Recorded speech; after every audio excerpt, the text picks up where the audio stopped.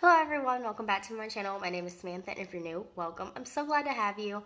Today I'm going to be introducing another project pan. Earlier this year, I started some project pans, and I've kind of, just because I was sick and had to deal with some health things, I decided to go ahead and drop those. So I'm going to be picking up a few project pans for the end of this year and trying to stick with them. This is the Graveyard Project Pan for 2023. It starts today and goes till Halloween, so October 31st. This has been around for a couple years now. I think the first year was 2021, maybe 2020.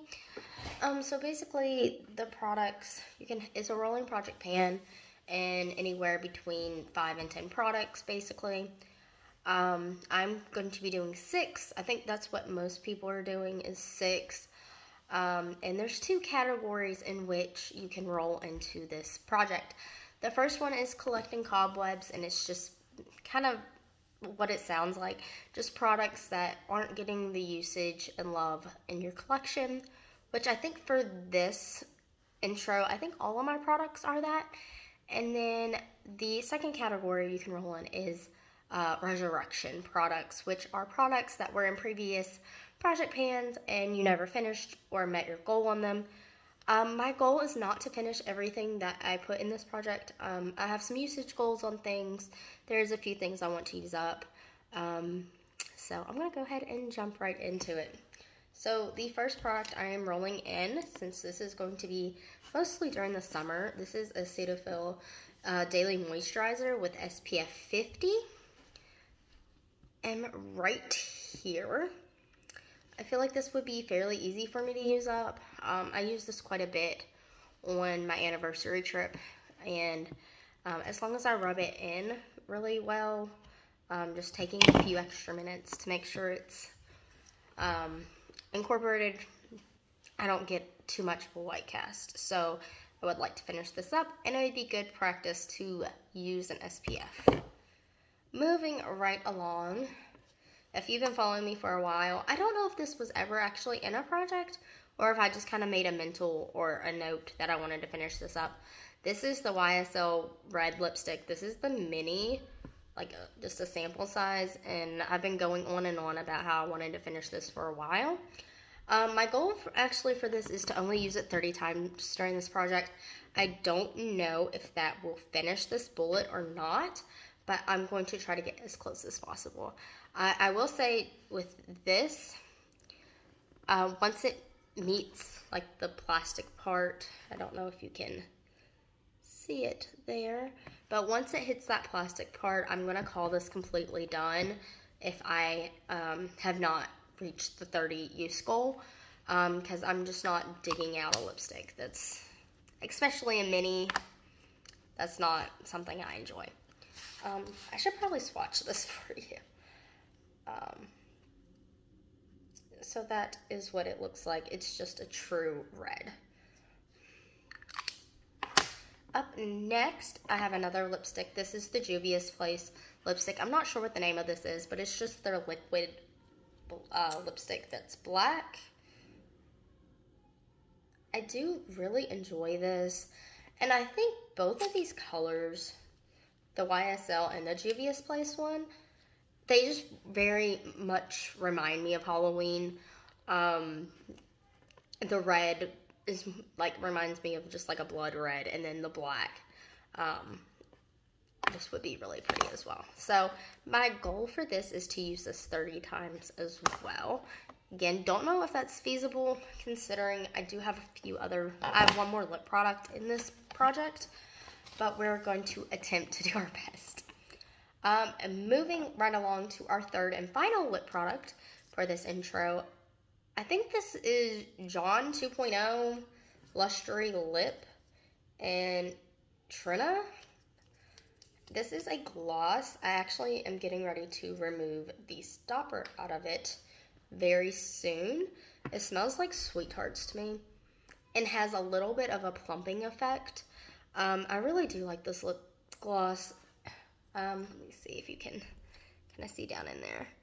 I'm going to be removing that stopper.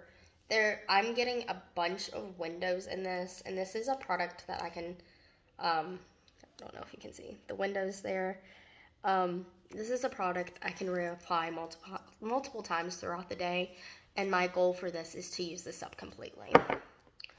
Next up, I have this Ciate London blush in the shade Date Night. I do have a little bit of pan in it, just around the edges where it's kind of dropped and broke. So the majority of the product is here in the middle. My goal for this is to use this up. I'm actually going through my blush and highlight collection fairly quickly this year. I didn't use up a ton last year, so I think all the work I put in last year is finally starting to kind of show in the products themselves. So hopefully we can get one less in my collection. Don't know if I can show you this one. I actually have this on today, but on top of the e.l.f. Putty Blush in Turks and Caicos. It's really pretty. And then last but not least, I have a single shadow from Copacetic Cosmetics. Please excuse my nails. They're just kind of horrible right now. But anyway, I'm actually wearing this today on my eyes. Just wanted to kind of play around and see how things would look. This is a Copacetic Cosmetics single eyeshadow. This is like their flaky formula, and the name is Tower of Terror. I would like to use this 15 times. There is a ton of people here on YouTube, over on Instagram, that are going to be participating in this year's Graveyard Project Pan. Like I said, this is a rolling project pan, so if I meet my usage goal on any of these products between now and then, I will be rolling in something in its place. And here on YouTube, I'll be doing bi-monthly updates, but over on my Instagram, I will be doing monthly updates for these products.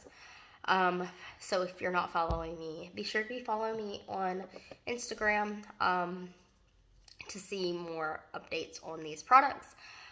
I do think that setting usage goals is key for me, especially for like lip products like this black and this red.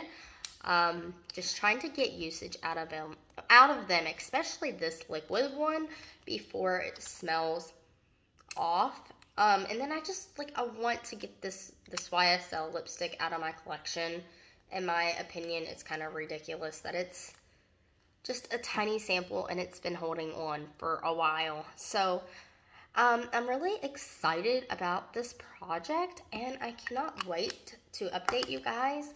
I will say this, that if I end up reaching my goal on any of these products, I will probably pop back on between those bi-monthly updates and update you guys and let you know what I'm rolling in, just so I can keep progress and keep you guys updated. So if I hit my 15 use goal on this eyeshadow, for example, as soon as I do, I will probably roll something in and update you guys.